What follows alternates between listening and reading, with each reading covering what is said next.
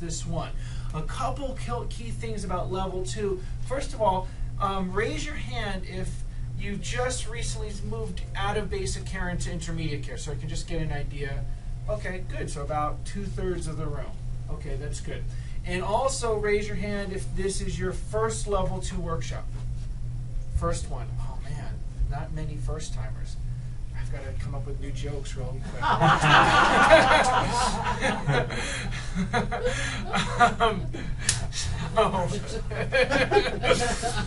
In intermediate care, a few key things about network care before I talk about the main topic that I want you to realize relative to the whole picture of network care. One, there's a number of, we still have music on? Yeah. We do. We have to do something about that. We have somebody do something about that. Jolia, Yes. can you shut off the music? Yes. Thank you. A couple of research studies to mention. Network care has had more leading edge research done relative to network care than any other thing in the chiropractic profession.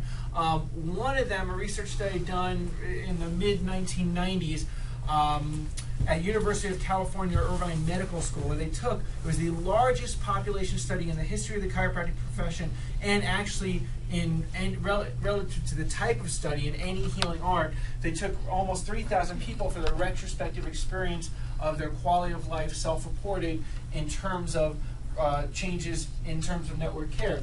And in that particular study, they had, as a result of that, people reporting physical state changing, less physical pain, less tension, stiffness of the spine, improved allergies, skin rashes, fewer incidences of colds and flu, improved mental emotional state, improved positive feelings about themselves, less moodiness, less anger, more interest in life, improved ability to think, less anxiety, improved response to stress, less stress relative to family, health, finances, and work, improved life enjoyment. They went through a whole category, a whole range of, and improve overall quality of life, a whole range of demographics. And it was done by the University of California Irvine Medical School, which is, you never see chiropractic studies done at a medical school. But they said, as a result of the study, two major things. One, there was something about 80% of people had marked changes in their quality of life. Understand that's very rare for that large of a population group in terms of any healthcare discipline, especially with the no negative side effects, because we know about that. Second thing, relative to healthcare in general. Second thing that came out of it is the actual, when they looked at the data, the neurobiologist that was doing the study said, relative to what we're seeing, people had changes as early as 1 to 3 months. This was almost his exact quote, if I get it almost verbatim. Changes in their body as early as 1 to 3 months, and no upper limit to the level of quality of life changes, because mathematically, for people that are all the way 3 years in care, they were still improving up to 3 years in care and showing no signs of slowing that, which is something that he's never seen in any form of healthcare. The reason being, most healthcare is not healthcare. Most healthcare is disease care. It's aimed at getting rid of a particular condition, problem, or situation, but not really making you more well. Actually, of our $3 trillion that we spend on healthcare in our country, less than 5% can be related to actually keeping you healthy. Okay, so it tells you a little bit of where you should put your focuses in terms of taking care of yourself, and that's obviously why you come to see us. So the other thing relative to that that's very exciting was that they broke down those 3,000 people into different categories of people that were receiving care. Some in that 1 to 3 month category, and they graded the amount of quality of life change that those had. Then they took another group that was in care 3 to 12 months, I want to say, if I remember correctly, and graded the amount of quality of life change that they had. And then they took another group, they put 12 to 36 months together and graded their quality of life. They found the people that were between 12 and 36 months had the greatest changes in their quality of life by far. It just exponentially increased the longer they were in care, according to the study. Now, this is very pertinent to the subject of intermediate care, because what they said when they reviewed that was, or what Dr. Donald Epstein said when he took that data, is, well, that's nice, but I want some of the people to have changes earlier than 12 to 36 months. And how can I help them have those changes earlier? What's different about the people later on in care? And what are the characteristics that they're showing clinically? So then they found that those people predominantly, and I'll get to the jokes when I come up with those people predominantly in the 12 to 36 month category, okay, they had two things that changed in their body, which is they had both the breath wave moving through their body and the somatopsychic or body-mind wave. Those are the people that had the greatest changes in their quality of life. So at that point, they reintegrated how network care was delivered to put into different levels of care, basic, intermediate, advanced, to help people progress to develop the breath and somatopsychic waves most effectively, because those were the key indicators that when people had those, the connection to the greater breath through their body and connection to their movement and their body's movement making correction in their spines, that had the key to the largest quality of life changes.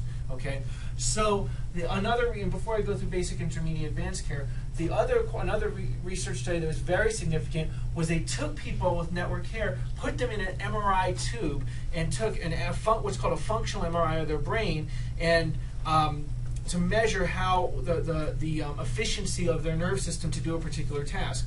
So they put a person in, measured how efficiently they could do a task while they were taking an MRI of their brain, and then they took them out and gave them a network adjustment session, and then put them in the MRI tube again to see if they did the task differently, leaving a certain amount of time to make it valid for a study. They found the people after the network adjustment, their brain worked 20 to 30 times, not percent, 20 to 30 times more efficiently to do the particular task. And again, that was done at a medical university.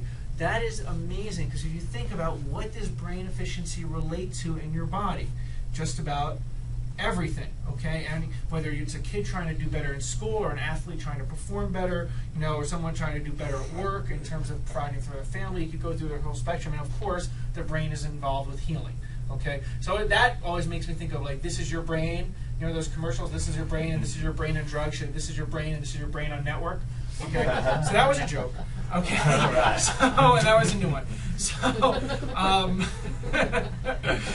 another thing was then all of that spurred more grants and research studies. And one of the things they're doing now is, the EMG studies that we do on you to characterize your progress. We put the sensors on you to get single spots at a certain interval, like what those muscles are doing now.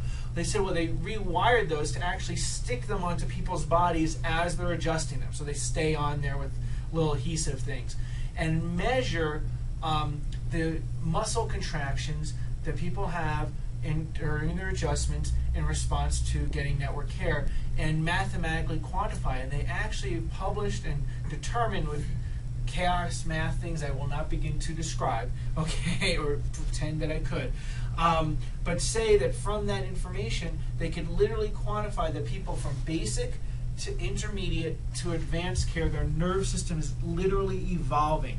Their nerve system is literally showing greater levels of organization, which if your body is, when I talk about your body self-correcting, your nerve system has to better organize your spine to do that. So the process of care that we're delivering as we're adjusting your subluxations, getting your body to release tension, is literally helping your nerve system better organize your whole body so you can maximize your level of well-being. There's nothing else on the planet in terms of healthcare that actually can show and document the research form that their response is actually delivering that. Okay, and it's your nerve system actually learning